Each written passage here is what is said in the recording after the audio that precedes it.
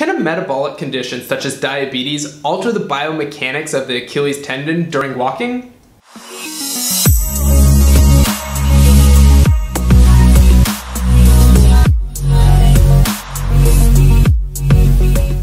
A study published in the Journal of Applied Physiology looked at the Achilles tendon function during walking in subjects with diabetes compared to healthy subjects who did not have diabetes.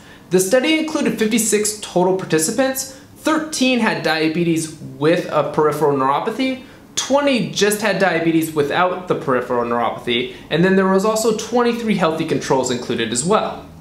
What the study found is that there was decreased elongation of the Achilles tendon during the landing phase of walking. They also found that there was decreased tendon recoil during the propulsion phase of walking in those with diabetes, either with neuropathy or without neuropathy, compared to the control group.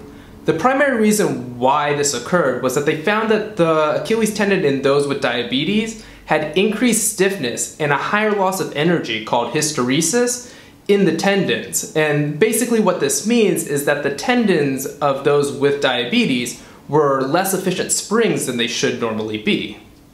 Diabetes causes non-enzymatic glycation of the soft tissues, including the tendon. This leads to increased cross-linking between the fibers and as a result, greater stiffness in the tendon.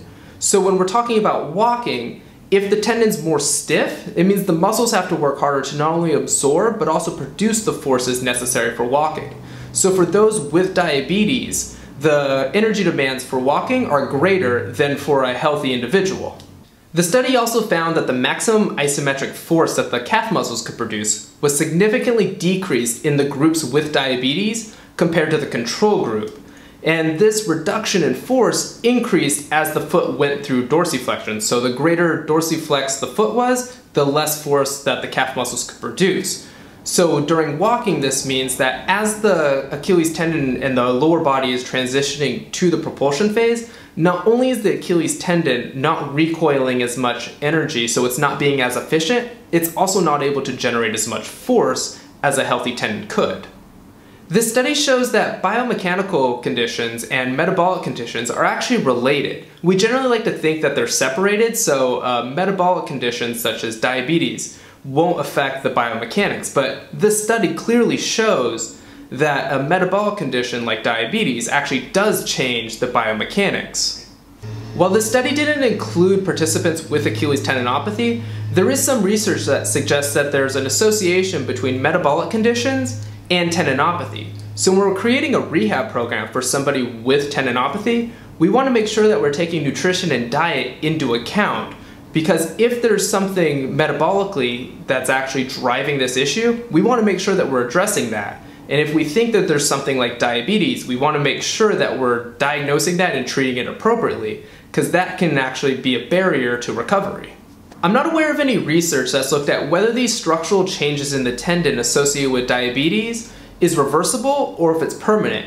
If they are reversible, that's great, because what that means is that strengthening the calf muscles would not only be able to help the structural integrity of the tendon, but it'll also be beneficial in controlling the diabetes as well.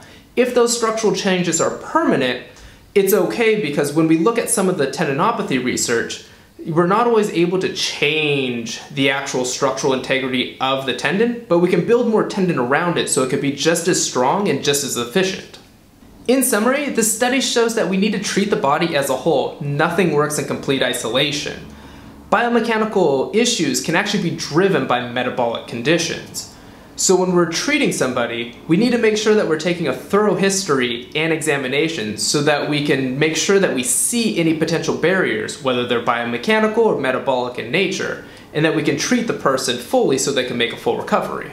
Thank you for watching this episode on diabetes and the biomechanics of the Achilles tendon. I hope that you found this information useful. If you did, go ahead and give this video a big thumbs up. And if you want to see more of my content, don't forget to hit that subscribe button as well. You can also hit the bell icon as well to be notified when I post future videos. I'll see you guys in the next episode.